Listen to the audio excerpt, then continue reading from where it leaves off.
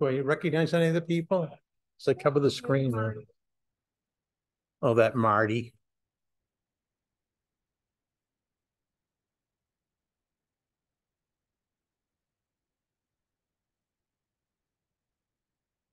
All right.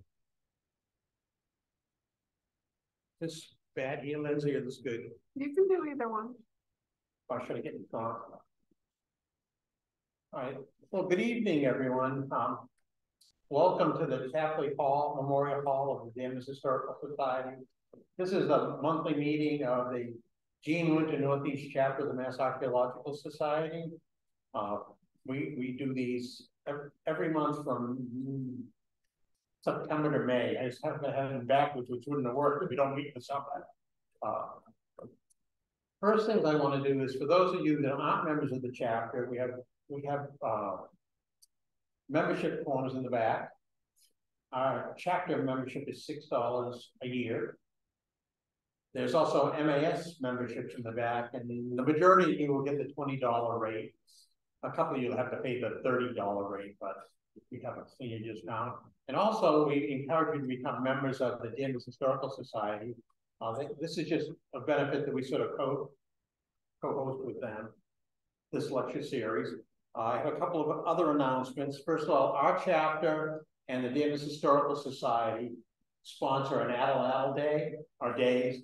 That's this coming weekend, the 23rd and 24th at the Rebecca Nurse Homestead in Danvers. It's a good take, and Dave and I always do it. Also, at the same time, Nate Hamilton is a professor at University of Southern Maine. He's going to be doing a dig on the property, so you get that hands-on ability to kind of work with an archaeologist. And he's got a good dry sense of humor, so that helps. Then the Mass Archaeological Society is going to have its annual meeting on the 21st of October. That is at the Robbins Museum in Middleborough, Mass. It'll be our annual meeting, which is business, and it's exciting. I know because I run the meeting, so it'll be very quick. I'm getting the evil eye from my wife in the back. But we're going to have 3 lectures, and we're starting a new exhibit on soapstone, steatite vessel. So hopefully that'll be up and running so people can see that new exhibit. What day of the week is that? That's a Saturday. Okay. 21st? Yeah, the 21st. We haven't actually set the start time, but most likely it will be at 11 o'clock for the business meeting, a break, and then 1 o'clock for the 3 papers. And hopefully, we had a little change. Someone had to work that day that was going to speak, so now we're trying to juggle our schedule. The next meeting here is going to be October 17th, another Tuesday night, same time. Kate Reinhardt is going to talk. Lindsay, do you know if she gave a topic yet? I haven't seen anything, but Kate's been a speaker before. She does an excellent job. And for those of you who are MAS members there out in the virtual reality land, get your ballots in. Voting will end soon for the trustees. And I think I've covered all the main announcements that I need to make. So with that, I'm going to turn things over and introduce our speaker. David Gutbrod is a registered archaeologist. He works for what's Commonwealth Heritage now? Commonwealth Heritage. Now it's Chronicle Heritage. We were Paleo-West for about 6 months. There's a huge change in the CRM world. He's an expert in sort of GIS mapping and remote sensing. He does a lot of projects across the region, not just in Massachusetts, and including the ones you're going to see tonight. And I'm excited because it has underwater, which always excites me, but it has cemeteries, which I think most people really is the gravel. Because I always want to find it where the bodies are. And it really shows you that archaeology is as much a science as it is a craft, and how we're changing over time. So I'm looking forward to that. So with that, I want to let David give his talk. Okay, great. You don't want to hear me. Thank you.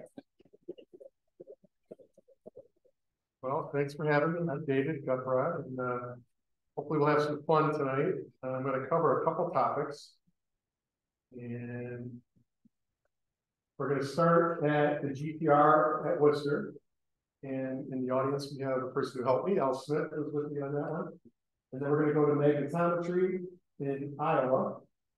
And then GPR aerials at a cemetery in Tampa, which is still a little bit of media is following that one closely. And then the sonar, searching for machine, Ponkapoag in Massachusetts. And then we can keep going as much time that we have. If you want to interrupt me anytime, ask a question, let's do that and keep it lively. And we can keep going on as as much as we have time to go towards the end.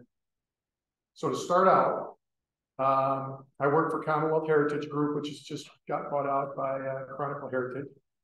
We're like the largest CRM firm in the world now, and I don't know if that's good for me, but I told people as long as I'm still having fun, I'll participate. And they definitely are doing a lot more proposals for remote sensing, which is a good thing, because it is something that doesn't destroy the land. I mean, as archaeologists, we try to do our best, but we inevitably leave an impact on the soil.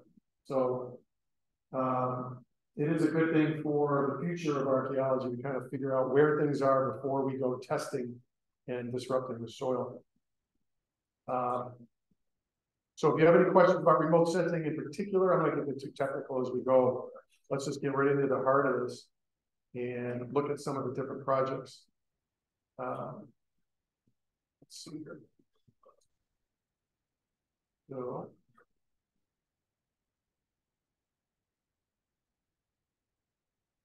Worcester Cemetery.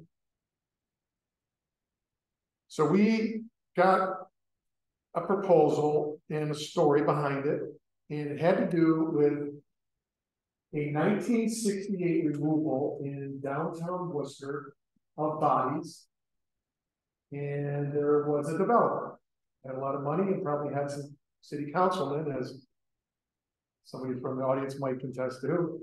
They removed the bodies. They brought them over to Hope Cemetery. They know approximately what area it is. It's just a grass lawn. There's nothing on the top of the lawn. And then recently they put this monument up. And it says, here lies the remains of 111 persons who were buried in the early cemetery of Worcester County. And these are the founders of Worcester. This is early, mid to late 1700s. Removed to this place during the construction of the Worcester Center in 1968. 47 listed below are interred with their gravestones laid flat above them. The remainder without gravestones are unidentified. And then it has the dates of the 47 chiseled on this granite. So we did GPR over the top. And it's not a very large area. And you can see the cemetery in the back, the more modern cemetery. We laid out 4 grids and proceeded to do the transects. And we got data from the transects. We wrote a report, and we suggested that several of them are worthy of doing some what we call ground truth. And the cemetery board said, okay, let's pick 2. And Al Smith and I went out there and we targeted the same spot, which was the most obvious one in the area. This is what a GPR screen looks like. And on the left is sort of a mock-up grid. And on the right is the signal. And you can see there's a lot going on here in the middle.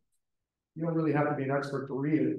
You can just tell if there's an anomaly, something that's different than around it. And that's really our expertise. It's noticing stuff that's a little different than what is around it. I mean, we can get into soils and the strength of the radar that goes down. But in general, we're just looking for anomalies with the signal that's sent back to the collector. I tried in the field the first day to mark up things for GPS. But again, when I went out, I had the luxury of bringing the data in the field with me. This is some of the data that it looks like when it's processed. This is obviously something going on here, an anomaly. It's different than the soil around it. And the way you look at this is like me running that lawnmower looking like thing over the top as my arrow is going across. So it's a linear line, and that data is bouncing back to my machine. And so here we got some signals that are different. On the right is process data of the whole grid. And I was at a project in Michigan with a lot of people from Enbridge who were mad because they had to do this testing. And they said, can't you just tell us where the stuff is? And I'm like, they had bought these ranch houses because they almost used eminent domain. And I don't even get how it's possible for a Canadian company to build a tunnel in the United States, but that's what happened. They said, well, can't you just find the artifacts and we need to look at the burial mountain? And they had these ranch houses that they bought, and they stripped them all, and there was no carpet or anything, and there were plywood sheets. And I go, well, good example is if you look at the plywood the way it's laid out, if I was to go across these lines with my sheet, I might see that little crack. Really not that good, but if I process this with all the transects next to each other, then I can start to see the lines in the sand, or in this case, the lines in the ranch. But that's what this on the right is. And so that's process data with up and down transects pieced together at one level. So you can slice that at 10 centimeters, 20 centimeters, 10 feet. And so this is a particular layer which I teased out the most of the data. Right here ended up being one of the areas we tested in Hope Cemetery. I didn't know what I was going to get. I mean, I definitely wasn't sure. It could have been a buried shovel. I don't know. But you start to get comfortable once you ground truth. Again, this is some process data. And this is interesting here. Again, this is the planar view of, let's say, 20 by 20 or 10 by 10 meter. And you see these white kind of foggy lines here. Well, I went back and read, and it said 111 people, but only 47. So everybody was telling me, not only the maintenance of the cemetery, they were telling me I'm going to find a big pot. Like they just dug into the trench and put the bodies in like lunch, but not the case. In 1968, they were very, very careful. And what they did is they dug 3 trenches for the names that were attached to bodies and carefully laid them out. So I was surprised to see that. But I picked this one, right? We got a contract. I don't want to be leaving with nothing. So which is the anomaly that you would pick, right? So I picked this one on the left. Something's happening there. It's pretty obvious. That's about 6 feet down, which is our cemetery number, right? And that's the planar view of it.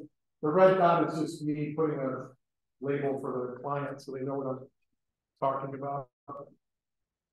And then Al and I went back and we were preparing for a very large dog and pony show with people standing around, but we got lucky. There wasn't a lot. We had to return everything exactly the way it was. They were so concerned for Memorial Day coming that I was going to leave a mess. So the sod manicured, put it right back at the end of it. But as we got down, we got to this. Now, I was excited, and then I was also disappointed because it was a concrete liner. And it was probably one of the wealthier people in the cemetery. Maybe they had the largest plot in the original Worcester cemetery. But the articulation of the remains were not good enough to go on their own, so they built a concrete liner. And if you look at the wall, there's another concrete liner there. And just at that time, the cemetery board member came to ask me how I was doing. There's a lot of work. Al and I were hot, we were tired, but it's like, well, it is a burial. So yes, we did find a burial, but it didn't match the ones that had the headstone, which I really wanted to see. So it's about 4 o'clock, and we're on that little bit of a monetary constraint. So I picked a shallow one for the second one. And these are close-ups of that. This was one of the shallow ones that I showed you earlier. And this is only down about 40 centimeters. And right as I'm getting at it, I get that. Died 1777. Al and I ran over to the monument. There's only one 1777, and it's Simon. And I didn't even get his name yet. I got his name from the monument. Went back to the flat headstone. Right, so there's a monument where it says Simon Gate, 1777. Videos on the way there, but went back, And sure enough, when I cleaned it up, that came out. I don't know if I can make the whole thing see that sign gates. Really nice sandstone. And it was buried in sand about 10 centimeters later. And I didn't go any further. I believe the remains are underneath, but they took a lot of time. They actually buried it with care. And that was part of our report, how well they actually did care for these and how they were separated and they took respect putting them back in. So that was a successful ground truthing of GPR. And a good example and an exciting conclusion to a relatively small project that we actually are continuing because they are trying to raise money and an idea of what they're going to do with the rest of it. A lot of concerns, what if it breaks when they bring it up? How are they going to present it? How many are they going to do? What happens if some of them aren't in great condition and some are? There's a lot of questions there, but at least now we can bring them to the surface and we saved them obviously a lot of disruption from hand digging. It would have been crazy. So any questions on that? Yeah. What was their original question? What They wanted to present the remains as if it were the original burial ground. They wanted those headstones. They're beautiful, brought up to the surface. Okay. The cemetery board, Friends of Hope Cemetery. Okay. So I think they haven't thought it through completely, but they imagined 47 grave sites on top of the remains. And it's a good goal. I don't know if it'll be completely achieved, but at least some of it will happen. So did they not have the original records for 67? Or when they That's a good question. 68? You'd think there'd be a file somewhere, but we haven't found it. So UMass did the Worcester Common. Okay. Back in the mid-90s. Okay. 95. And they were just doing an archaeological reconnaissance of Worcester Common because they were putting in 2 bus stops and using federal money for that. So I was part of the team that went down here and we found 6-foot headstones laying down of the people that they didn't get to in Worcester Common. And then in that report that was done by Mass Archaeological Society, they, UMass, I'm sorry, UMass Amherst, our services. They reiterate the whole history about what they did in the front of Hope Cemetery, came forward, and we have pictures in that report where they basically put everybody in coffins, and I didn't know about the cemetery, but it was a project that there wasn't much history on. Yeah. It was just we sort of pieced together. Yeah. And that's the fun of it, really, is piecing those stories together. So there are more that ended up at Hope Cemetery. Yeah, and there's probably some still there in the fringes that haven't been developed. I know they have a presentation area of headstones that were prettier that don't have the bodies. Okay. So they removed the really nice ones to satisfy people. They didn't bring the bodies, they just put the headstones in a little corner of Worcester. Okay. Called like a memorial now. Yeah. And that should have been removed in the first place. Right. From the United City Hall. Should have been left like that. Right. So the big hero was in the newspaper in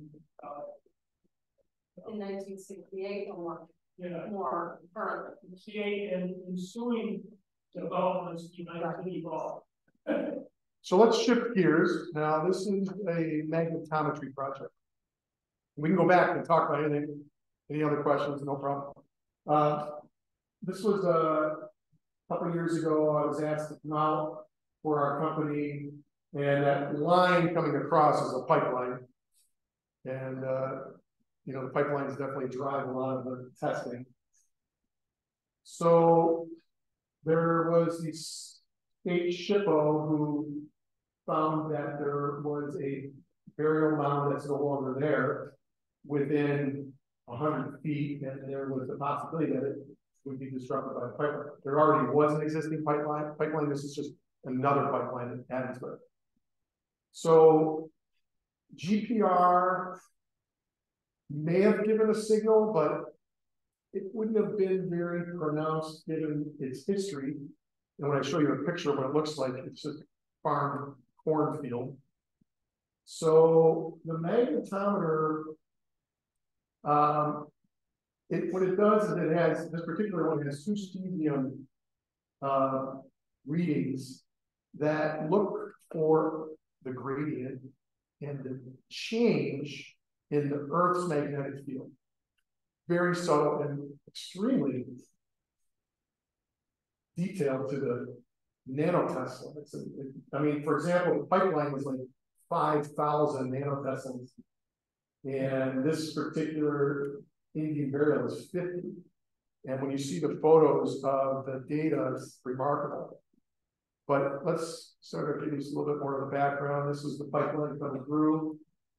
That's what the area looks like. It's just a cornfield. And again, GPR would struggle with running into terrain issues. Even the corn would be knocking that around. Whereas the magnetometer you carry might be a picture of me carrying it. This is from the site form, 1997, cornfield near the Skunk River. This is sort of sensitivity areas in my original grid setup. So I did 3 grids right over the pipeline because I kind of need to know what I'm looking for and where I'm getting signals. Then this 4th grid is right over the burial. And to be truthful, we actually had to cut it out of the report because Enbridge didn't want to pay for me being outside of the right away. For me, it was a benchmark for knowing what a burial mound looks like, and it helped me on a later project for this year in Florida looking for burial mounds. So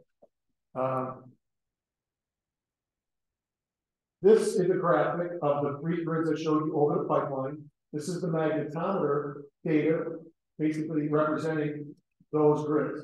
So you see the pipeline cutting through the top, and then it represents this blue with red. What it's picking up is a dipole. Like if you have a magnet, you have a positive and a negative. So there's always both extremes when you're doing magnetometry.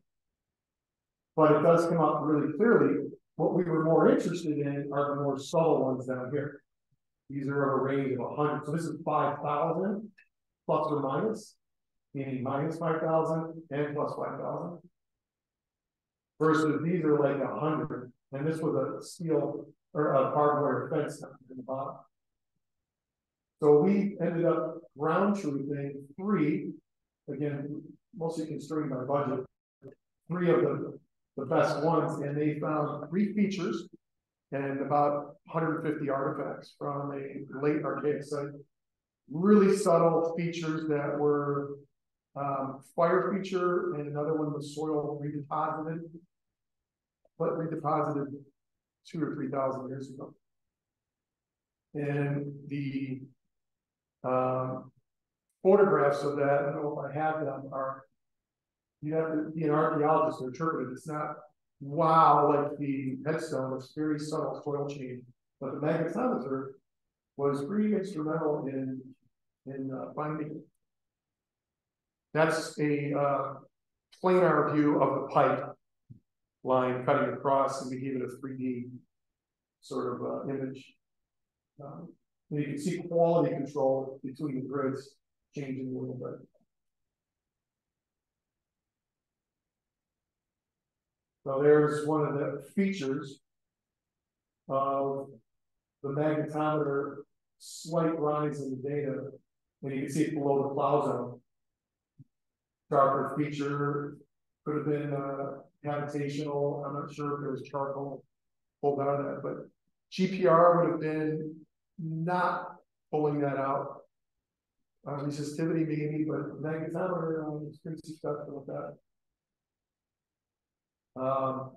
That's what the top would look like.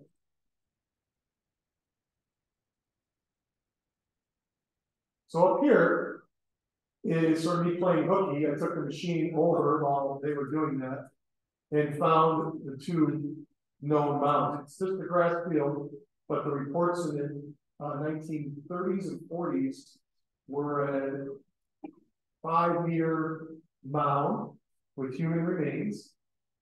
And obviously the TIPO and the SHPO were both highly concerned that there was more still there. And there were artifacts on the surface noted. That's sort of what a magnetometer looks like when I'm carrying it. And that has a machine around your belt that has a screen that waits for you to sort of mark your transects and then mark intervals between the transects so that you can reposition, because nobody's really perfect. If you're doing a mile on this, you start to notice you're off a foot or two. So that mark allows you to reshift it when you're processing to get a straight line across the transect. It looks a little awkward and there's a lot of chords, but once you're getting on the hang of it, it's especially if nobody's talking to you and you're just sort of doing the work, you can kind of get through an acre maybe in a day. And that's sort of some of the data. Gradient time and dates and things like that. Any questions on magnetometry over a medium burial mound that is now a cornfield? Okay, so let's keep going. Another example, remote sensing, is this cemetery in Tampa. So we get a call, well, the Florida office got a call, and they said, we have a owner of a cemetery, it's a private cemetery, an Italian cemetery, and they want to build on this grassy area. There are articles in the Tampa newspaper for lost African-American cemeteries. People approached this cemetery during ceremonies, funeral ceremonies, and complained that cars were being parked on their relatives. And of course, they fought back and said there's nothing there. So about 8 years ago, they hired a utility GPR guy. So he's not an archaeologist. He ran transects sort of in the line of that yellow line. I was taking a measurement there. He did a report that resembled a utility worker's report. And he said, I don't think there's much here. He used 5 meter spacing between the transects.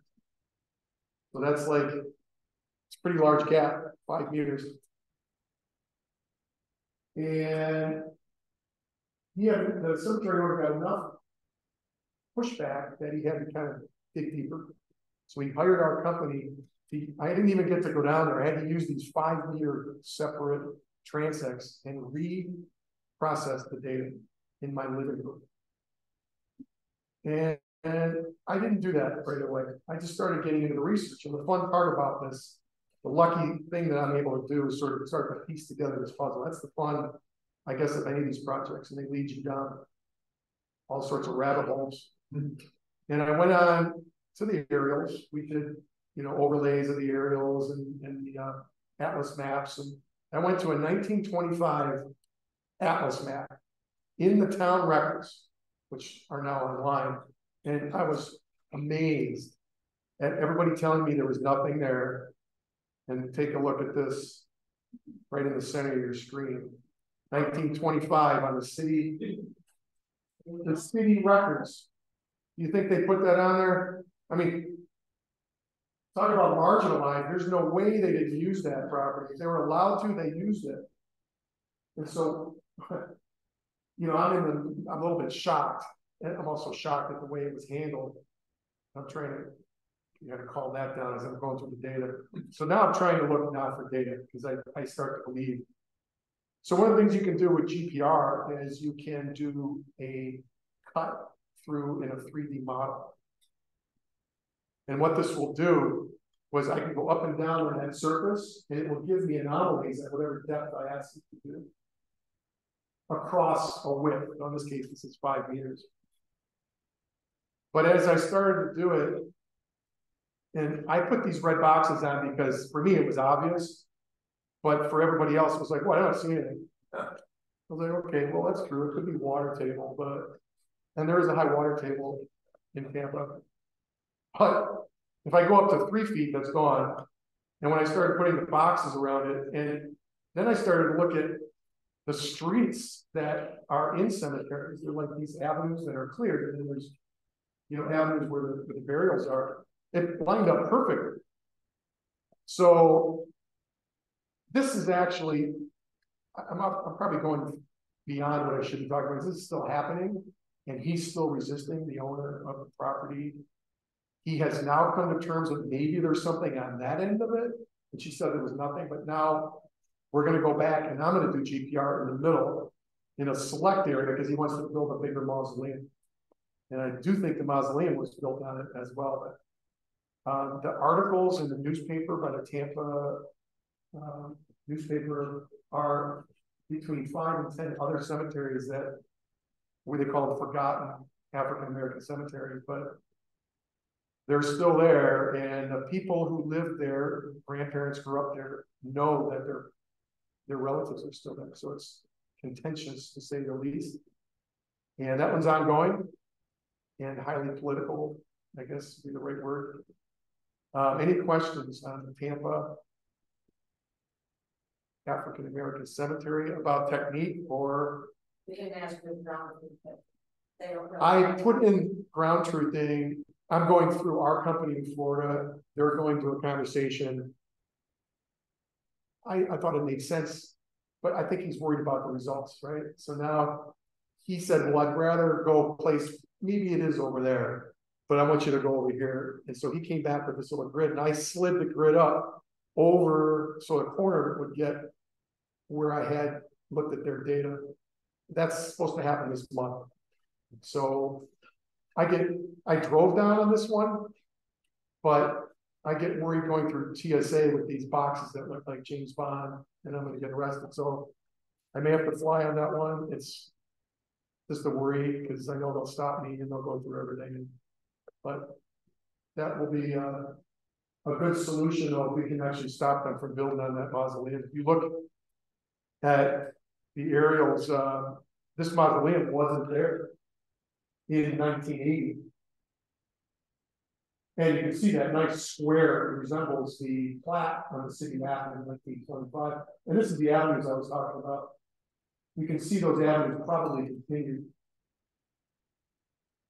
These were streets and houses up here that they took over and put a catchwater basin when they were redoing the city.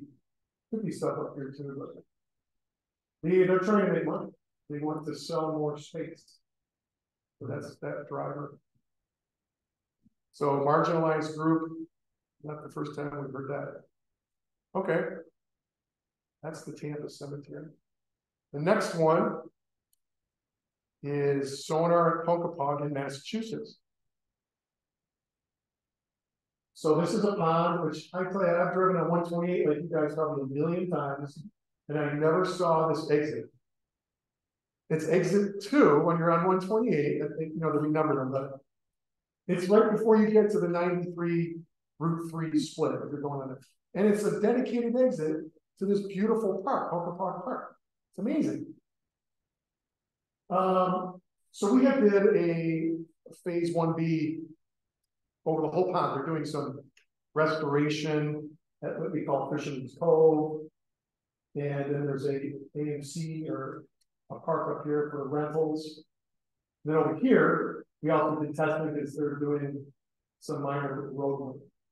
And the testing was positive here, negative here, and we believe we may have located potentially the remains of the Ponkapoag train village. It's already a site, but nobody had ever made that link to the early, the mid-1600s, which is fascinating in its own right.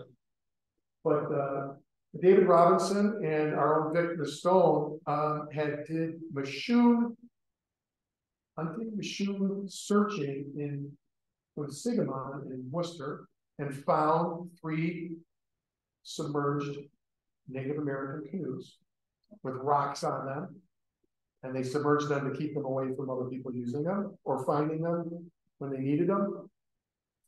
So Ponkapoag was kind of a good candidate to do sonar.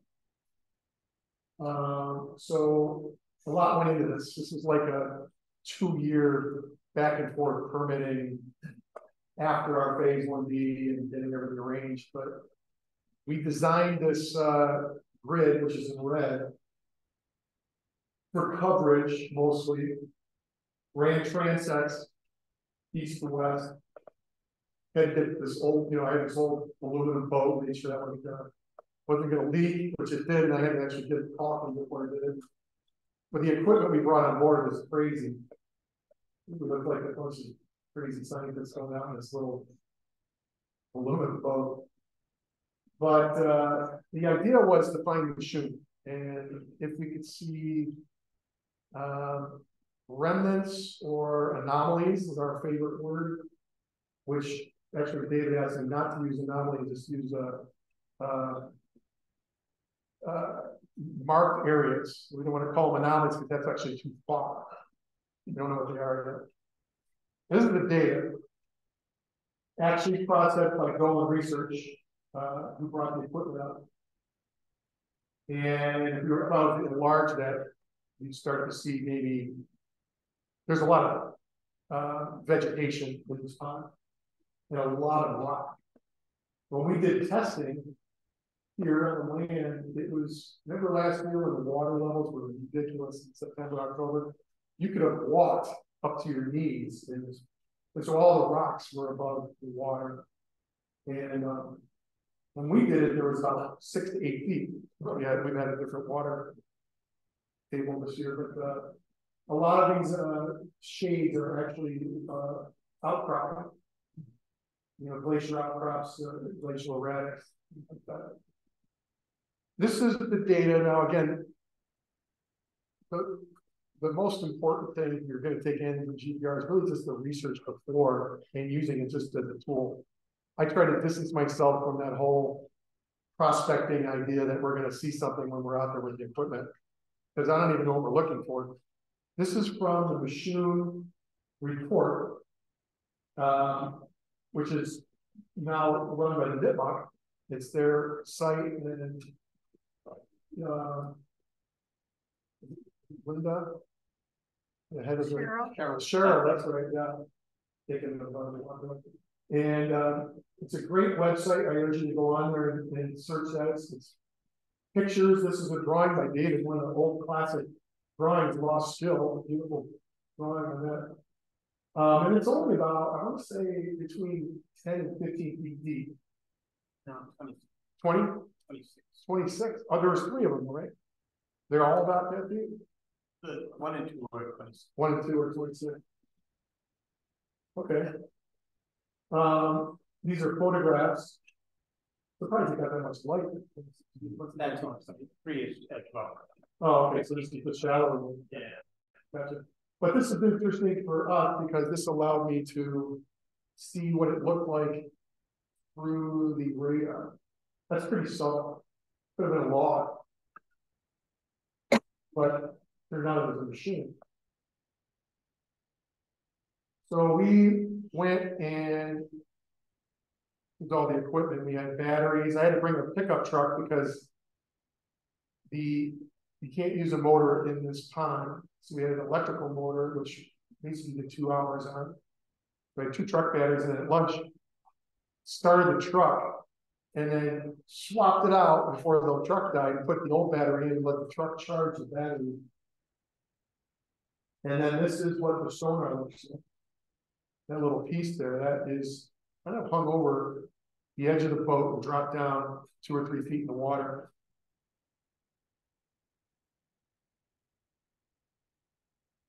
Pretty small boat, but it worked. Like some of our electronic equipment. I think Lee was definitely nervous if we were going to take on any water. We might have had $100,000 in equipment. I have to be psychologist and psychiatrist as a remote sensing professional, because there's definitely some talking off the edge of that.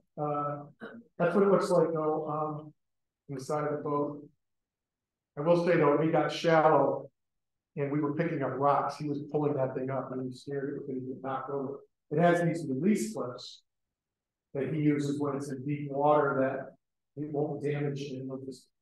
It'll release from the cable, the electric cable that goes to his computer. This is the data, and we came up, so when we were out there, I was overlooking the data.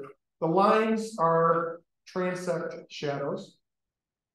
So that's sort of the way that comes out in the data. The shadows, so that's a shadow, not a machine. There's a rock there, and that's a long cast shadow from the sun. And we started in the morning, and these are the afternoon transect. So the ones in the bottom have more of a shadow than the ones at the top. Which I actually, talking about, I probably should have mentioned that in an important one. Because this is sort of the first time this has been done. At least in Massachusetts, and David was really excited about creating a map that other researchers can use and follow in other ponds. I mean, we have samples of coring done in a lot of ponds and getting information from soil corings under the water, but not sonar. It's been a little bit out of reach. So we were trying to set a template on how to do sonar in near bodies of water. So these 4 anomalies were picked out. Lee wasn't happy with any of them. And I actually asked him to go back. David asked me to ask him to go back to tease out a little more of the photographs of those anomalies for potential, not ground truthing, but I guess underwater truthing. Now, this is sort of a one transect coming along the middle here underneath the boat. This is all vegetation. Bad, right? Vegetation. We tried to pick early spring. March, still pretty cold in April, but the growth is pretty dense there. And it probably was because the water was so shallow last year. But the other interesting thing that we learned was sort of transect width. Originally proposed close transects because of what I mentioned before about having too much distance between the transect, but with the boat and sonar, it casts a nice 15 to 20 meter overlap. So we did 10 meters, but we got more data and overlapping data than, which reassures your data, but you don't need to go quite as close.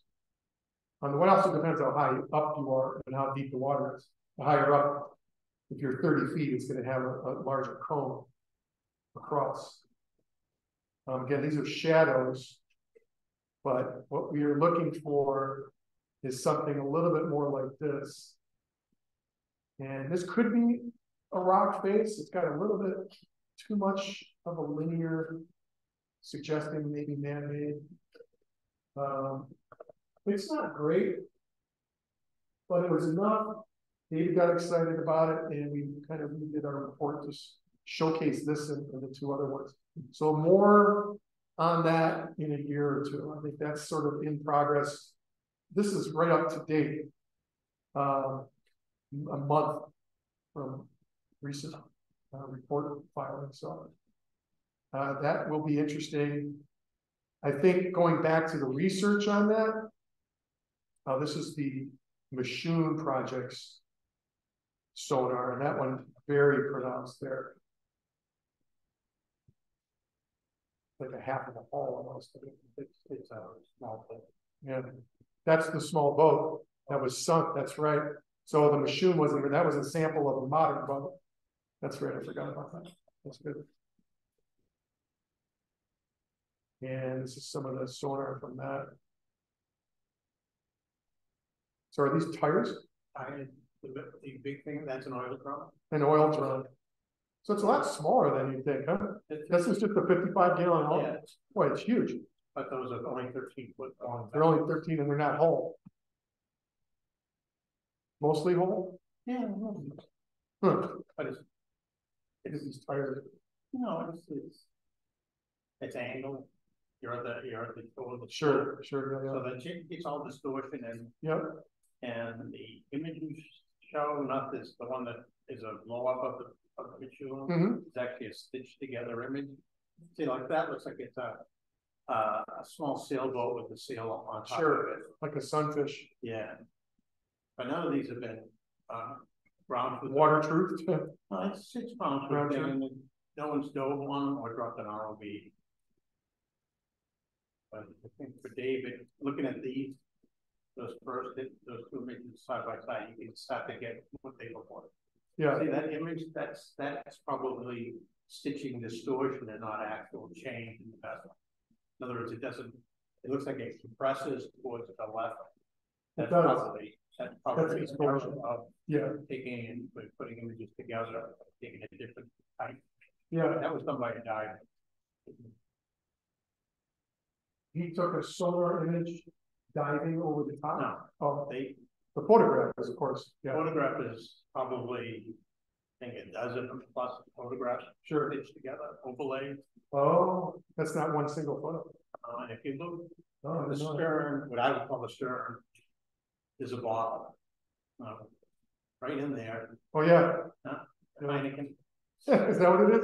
And some of the pictures, it comes out green. I think that's algae.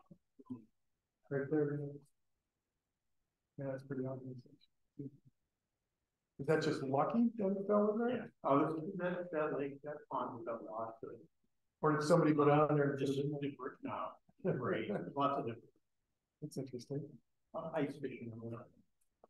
That's Ponkapoag, and again, that one is definitely ongoing. It's got multiple components which make it fascinating. And the area, we only did one transect, and we barely finished the catalog recently. It was 1,000 artifacts from that, and that's a real nice hot spot there.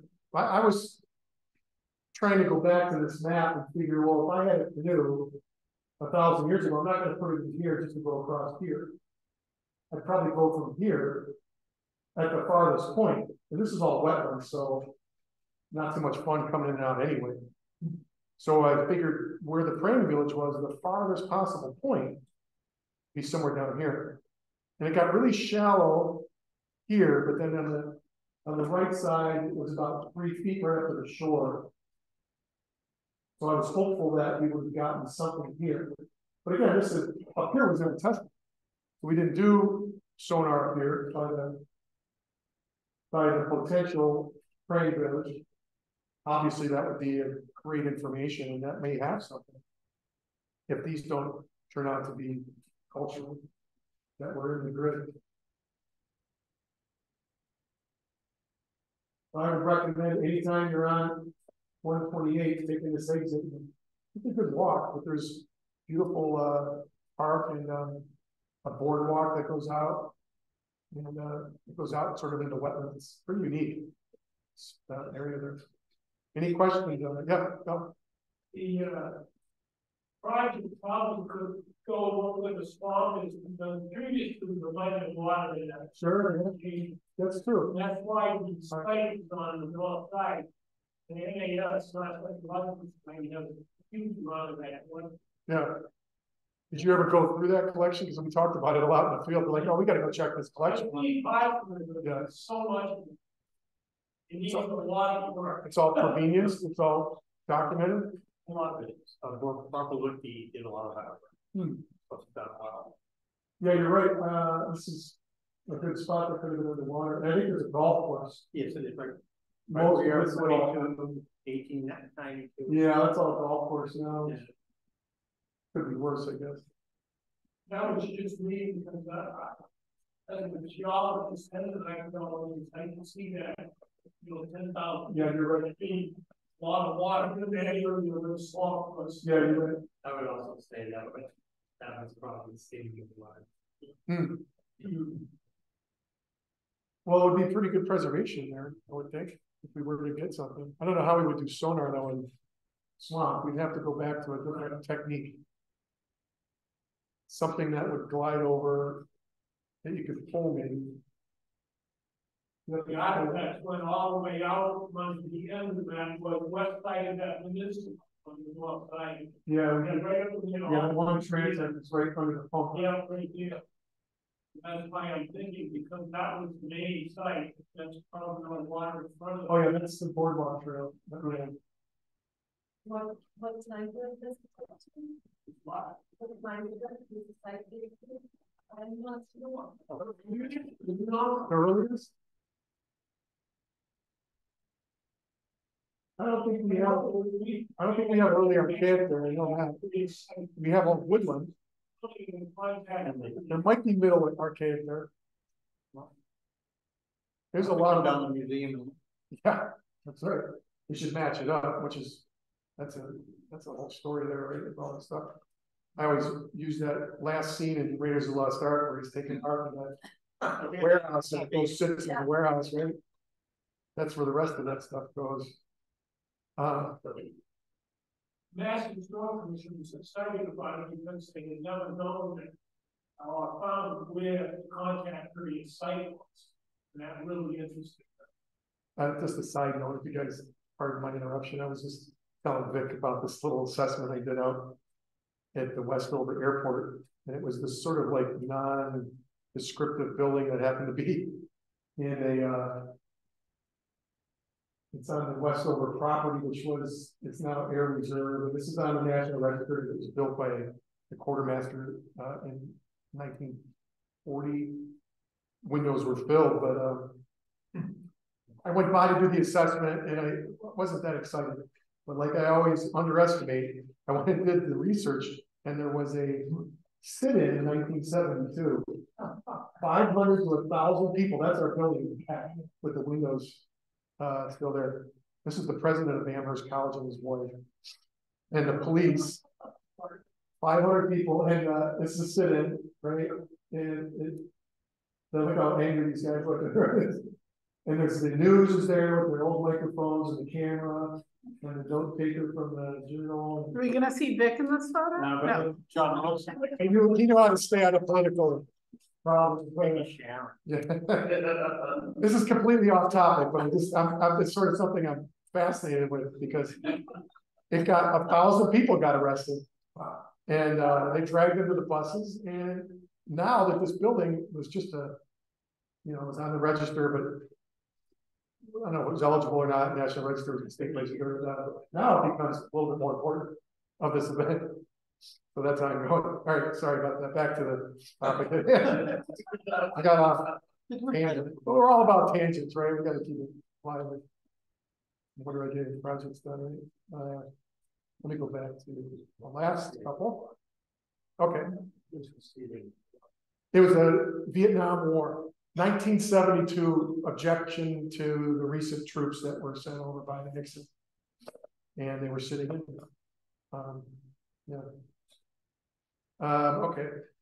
How we doing? Everybody good on time? Or yeah, good, right?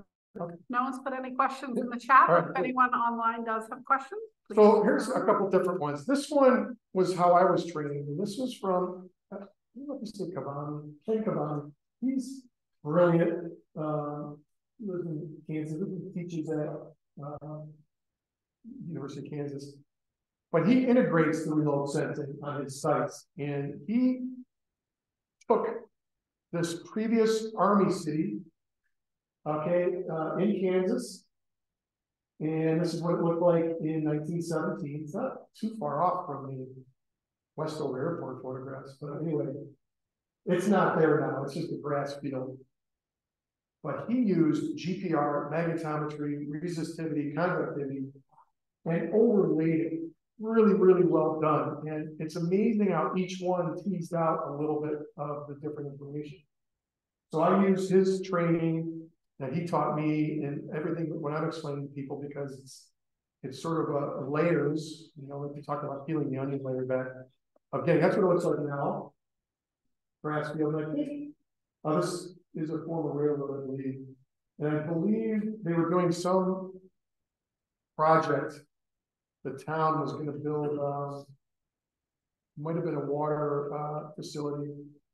But that's his first overlay on the aerial with the former streets drawn in. And obviously he had to pick a smaller area because, it's a pretty large area to do a lot of remote sensing. But this is a great example of the different techniques Okay, so the first one is electrical resistivity. Now, if you can get past all his drawings and labels, which help, and see the way the data comes out. The second one is GPR. The third one is EM conductivity. This is the magnetometer, and this is magnetic susceptibility. So what he did is he took all of these and layered them on top, and he was able to find the streets, the theater, the pharmacy, literally recreate the entire city. It was crazy. He did this probably between 02 and 06. Oh, no LiDAR? No LiDAR. It's pretty flat though. I don't know. Probably got some streets maybe. Or infrared. You know, Infrared, yeah. that's what I mean. You can see the rail, bed scar easily, but wow. Be interesting to do LiDAR and compare. And see what you got, because now we can use the LiDAR and say, what are we getting? This is what we got. We already heard the ground truth. That's pretty fascinating. So is that the composite now? That's the composite and the color coded. I'm trying to increase the zoom here. I don't know why that's not going up. Is there a zoom on this? Where is that? More? Kind of locked right now. It's no. Yeah. You see it? I thought I saw it. I thought I did too. Well, you're in Zoom, you're not on your screen. So I can't. No, in you our- can do it from My device. from your desktop. You're in Zoom right now. Right. So what would I do to enlarge that? Well, you Right. can't enlarge it in Zoom. I can full zoom to fit. All right. Oh, you're saying if I got out of the Zoom Yeah, because you're and showing. went to my screen. Yes. Whatever. That work? I just click on that. No, it opens it up. It's a bully. All right. It bullied me. You know what you mean, though. I could probably get it to go it outside. It's good enough. But anyway, that's sort of a teaching tool that I like to bring up because it really gives all the labels. I mean, I have to read them out, so they're pretty small. But you can kind of make out piping, building structure, landfill, foundations, electrical pipe, water mains, brickwork, concrete. They recreated the city. That's just a grass field. Okay, so using that, I had a project up in Michigan, and this is sort of what not to do GPR on. This is Enbridge with a lot of money and a big project going under the Mackinac Straits, which is that hand in the top of Michigan that connects up the peninsula. They're building a tunnel. And the Ojibwe tribe, which was going to force their, because the English and French resettled, and they have burial mounds that were known, but we don't know where they are now, recorded in documents from the 1600s and 1700s. So Enbridge said, well, this GPR the whole thing. They were using it as a tool to say where stuff isn't. And that's not really what is the best way to use that tool. It's not saying what isn't there. I don't know, there could still be stuff there that's just not getting picked up. But when we did the research with the Michigan part of our company, they had, did test pits, and we had high sensitivity areas, and we matched them up with documentation and, landforms, and we picked the areas that we wanted to do. It was about 3 acres. They wanted to expand to 45 acres, and it's trees, marsh, and it was kind of daunting. And it kind of fell in my lap, and it grew as the project grew. And I ended up getting 5 crews trained. I trained them all. They didn't even know how to read the data. I just do this, give me the data. And it was all about data collection and data management. So I had these files of data where they came from, processed them. And each machine was a little different. Each operator was a little different. But I would say it was successful in doing it for archaeology on a large scale. It wasn't necessarily successful for them finding where the stuff isn't. Because even areas that I didn't have anomalies, I didn't say that they were low sensitivity. There were roads, different types of terrain, almost like a tundra there. Large scale stuff. And then it rained all the time, which impacts the GPR data if it can't make contact with the ground. It'll go through, I mean, it goes through everything, but it definitely skews the data when you see it. It's very blurry on the top. That was like a typical transect of a 15 by 30 meter with some anomalies, not like we saw with the cemetery. A lot of geology studying here because you start to get striations which resemble the geological formations here, and you start to kind of, you see where that is below bedrock there. A lot of note taking. Yeah. That's the upper peninsula, and the lower peninsula is a little more settled. I'd show you a Google history of that, but that one, like I said, it was more of a learning curve with a large scale property. But again, we were trained on if we were to get approached by protesters. And I'm like, well, I'm actually on their side of the protesters. I don't know. I was really put in a weird place because they had me do all this training, and they said, you know, just call this number and don't make eye contact. And there was incidences, like we had a couple trucks come by and kind of intimidate us. But I was like, anytime that happens in the field now, once we talk to them, they're usually buddy with us because we're cultural resource management. We're interested in the resources, and I'm not interested in Enbridge expanding their empire. So I wanted to find the mounds, but because it was so tree covered and we didn't cut trees down, we never really got to the target areas that we wanted to do. We let them drive as the client. And we did do ground truthing. After I left, there was a month and a half of 3 crews of ground truthing, but no pre-contact mounts. And now I also had that, I was armed with that Indian burial mound magnetometer. I offered magnetometry, and that's still in queue. And I think another company took it over because the management wanted us to kind of do what we didn't, we weren't comfortable doing. Any questions on Mackinac Straits? Any thoughts? Doesn't even have to be a question. Okay, Bloody Bluff, back to Massachusetts. So Bloody Bluff is in the Lexington-Concord battle. As they're leaving Concord, this, you've probably driven on this. This is right to the Minuteman Park. There's a big cliff here that's exposed. We drive by it all the time. It doesn't look that great, but a lot happened there. The British were running. They regrouped on this.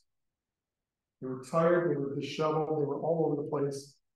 And I don't know, I forget my history. Was it Pitcairn, or was it somebody else that kind of said, look, we gotta, I forget, but they reassembled here, and the farmers, this wall was probably not there. This is more of a 19th century wall. Could have been, I don't know. But they were in the woods here, fired on this direction as I'm pointing.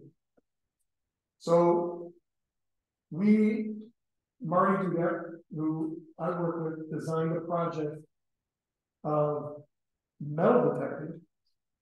We did a class down at Valley Forge with these experts. And then I took the magnetometer. I didn't know how it was going to work because it's under the power lines. So I didn't know, the thing is so sensitive. I thought the power line would blow it up. It actually didn't. The only thing it did do was with the guy wires. And of course, these guys over the years, when they work on the power lines, they get up on those ladders and they throw it. It's scattered. So that was one of the big problems. We were finding power line scatter debris, and the data would pick those out.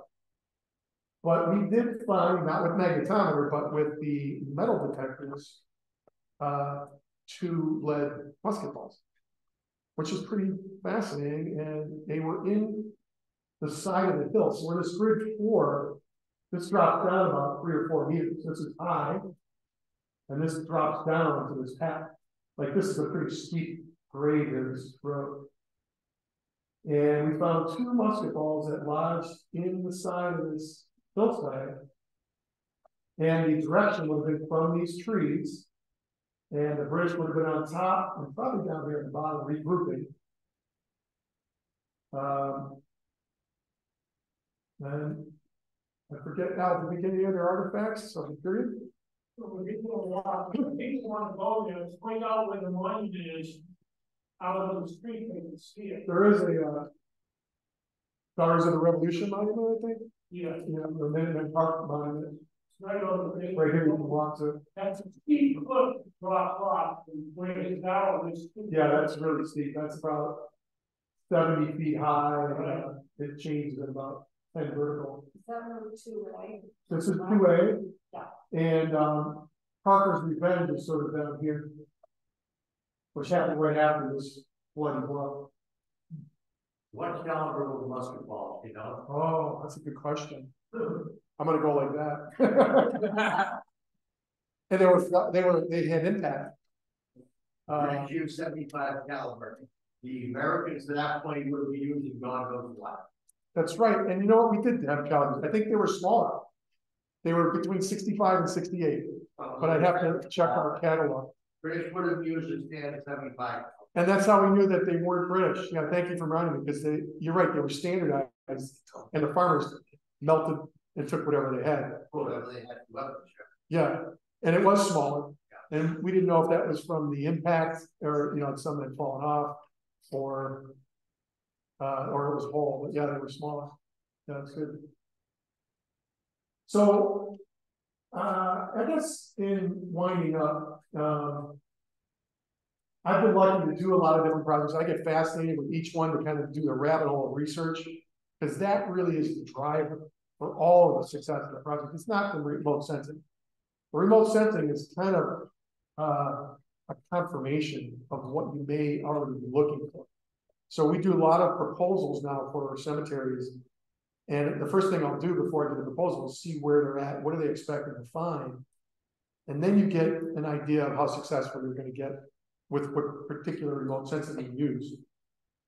Otherwise, it's like they think it's Superman and you're going to look through the soil with your beam. And although I did show you Kavami's re-establishment of that city, Army City in Kansas, which is an amazing job. Most of the time, you really need purpose to do it. That's why the cemetery is the ideal, because you're already in a confined area, you know bodies are there.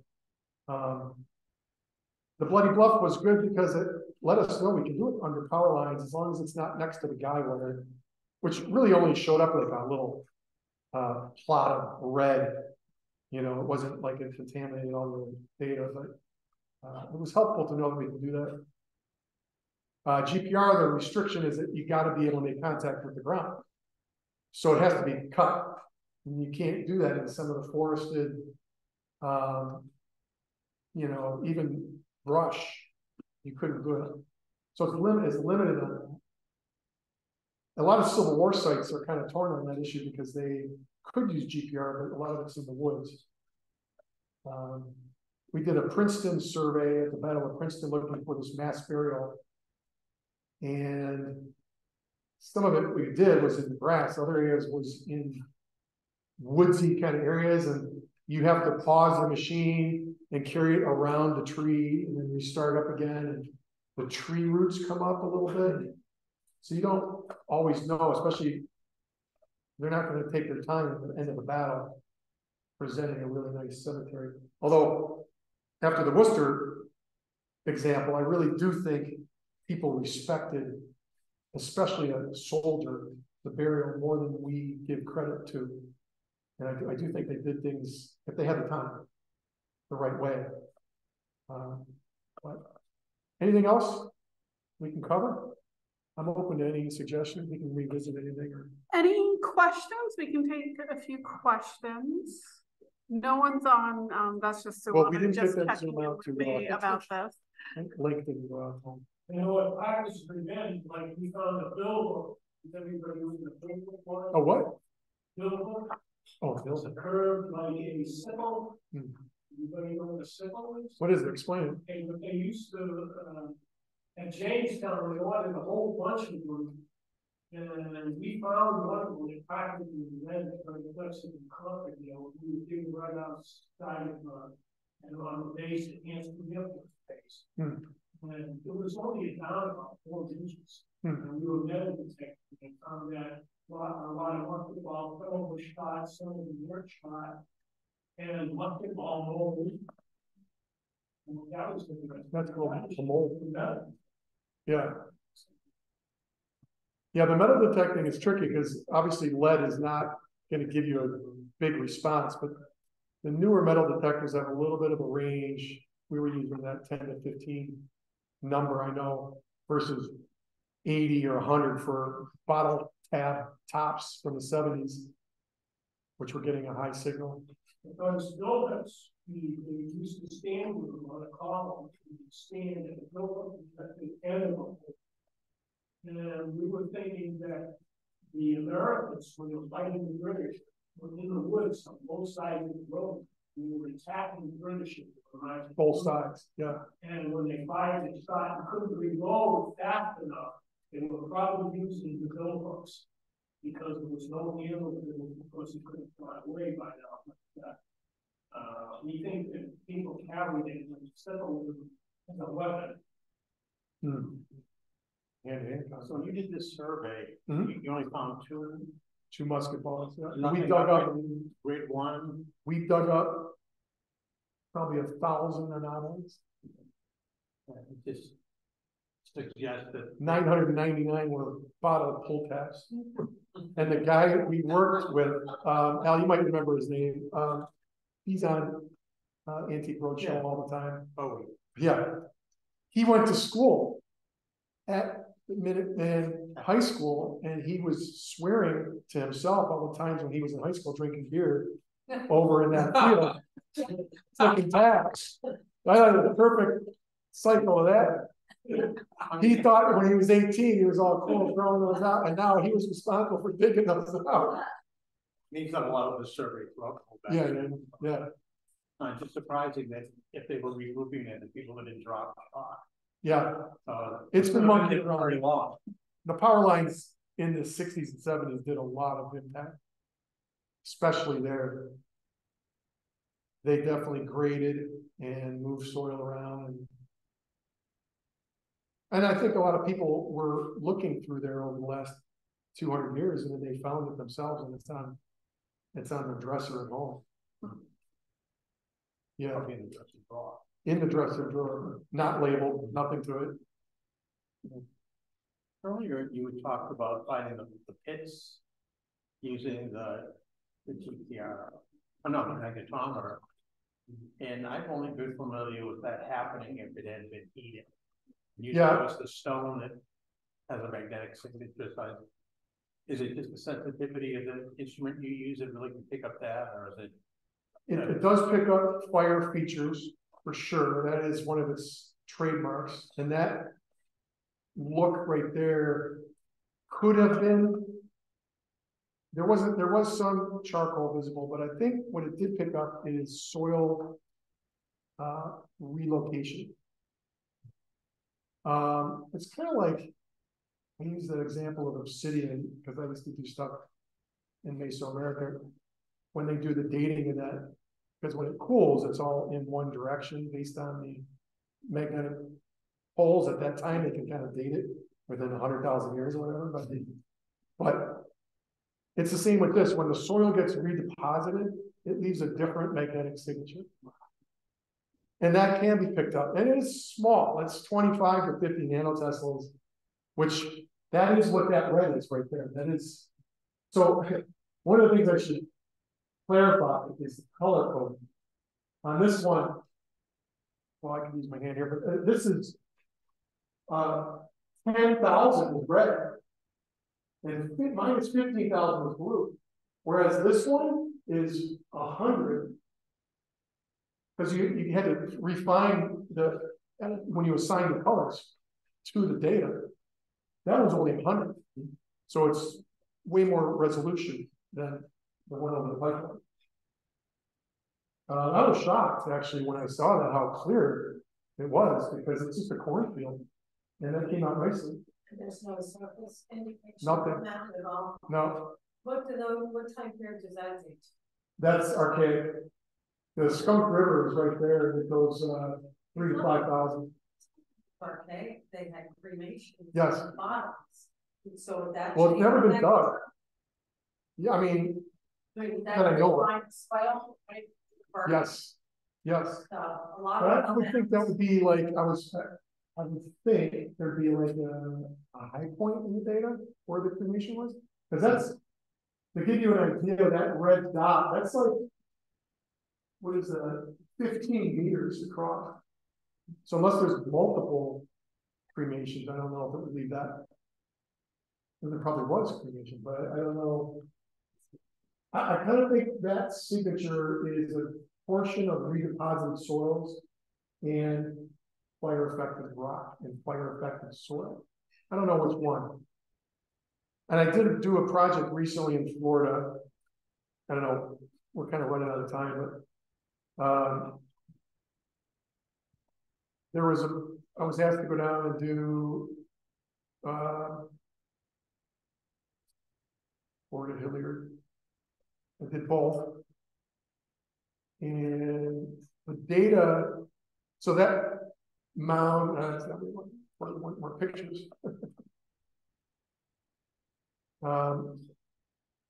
This is what it's going to look like. If you look at it now in aerial, it's like beautiful oak tree area, farmland. This is what's going to be happening.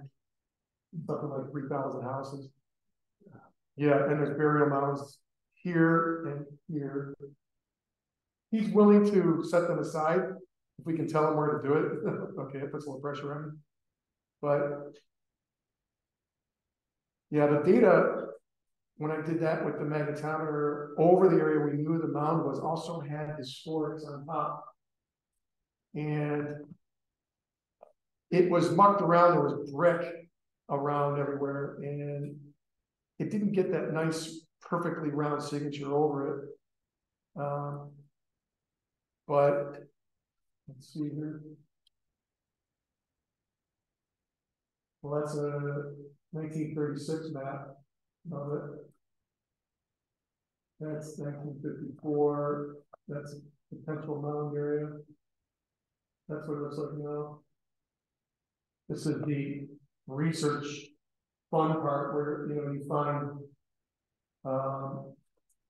where the idea came from. It was a site that a guy recorded in the 1850s when he was hunting, and there was a mound there that he recorded, but he didn't know where it was. He just said he probably gave some coordinates, but it was in God knows what coordinate system, and we couldn't really follow up with it from that. Yeah, that's the Boggy Creek Mound. Well, I can go into anything else, but we don't need our sleep, so. Any questions out in the virtual world? Bill Gerber tuned in late. Apologies, you've already mentioned it, but remote sensing techniques have been used by the Brits for archaeological research for many years. Yeah. Yep. Yeah, they're way ahead of us. Yep. Many people are. I did my master's in England, yeah. And I know how far behind we are on that. So that is part of it. Yeah. Well, then. Well, thank you. And thank you everyone for joining us.